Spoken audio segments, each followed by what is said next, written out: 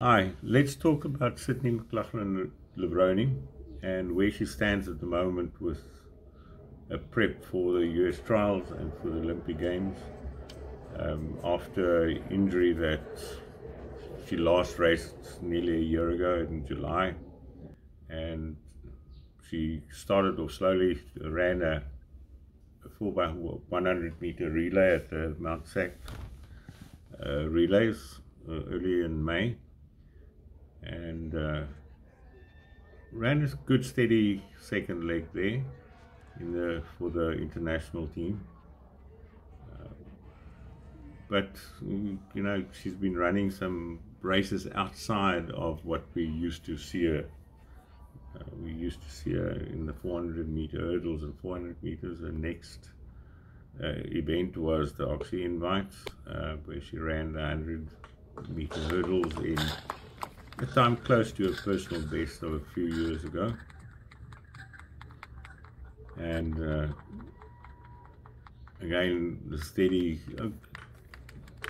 race for her. And then she also ran the 200 meters, again close to her personal best. It was wind assisted, so it was slightly better than a personal best legal time. But she's been taking it slow. She's slow relative for an athlete of her quality, running short distances and building speed and strength.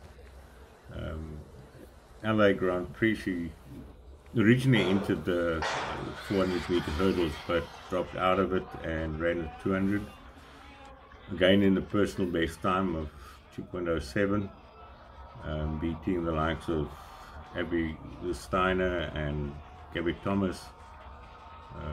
Gabby Steiner, of course, also is coming back from injury, so it's not running at times close to her personal best. But it was a good race for Sydney McLaughlin-Levrone, and one can see her building on from here, because it's only about 2 months before the Olympics.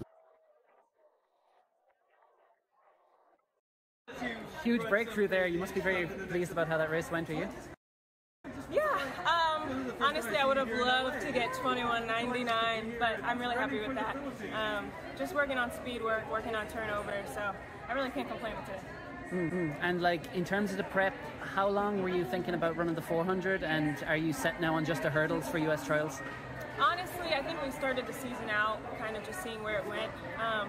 I think today's race is kind of just seeing where we are speed-wise. Obviously, we're going to get into more 400 hurdles, maybe a couple open fours, but yeah, I think 400 hurdles is my bread and butter. It's what I'm most comfortable with, so we're going to try to get back to that, and I think we're just slowly working to that point. And your racing plans then ahead of US trials? I think I'll have 1 or 2 more meets local in the US, just to tune up and then get ready for US trials. Did you give much thought to the Olympic double? No. No, I don't think so. I think, that's definitely a possibility in the future. But just wanting to come back and, after last season, just stick to one event and try to do it the best I can, be healthy, which we are, and I'm very happy about, and just kind of keep that way. So.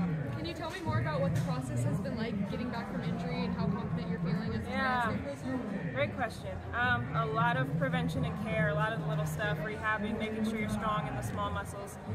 Both my knees feel great right now, which I'm very happy about, and just trying to keep it that way and not do too much to strain myself ahead of US trials. Sydney, you had a slight headwind during the race. Do you think that... Oh, I did? It was a minus 0.03. Oh, God. And so maybe that could have been the key. That could have been what we were looking for, but it's okay. I'm not mad about it.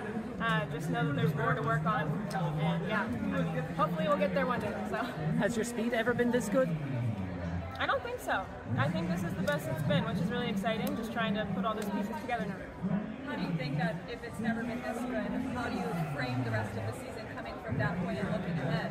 I think just trying to keep progressing, get faster, get stronger, get better technically. All those pieces kind of have to come together, so I'm just happy we're kind of slowly checking this out. She's focusing on speed and strength for the moment and building slowly towards the US trials. and then the Olympics. And as you said, she's going to stick to her favorite, the 400 meters hurdles. And I really look forward to seeing her at her best or even better.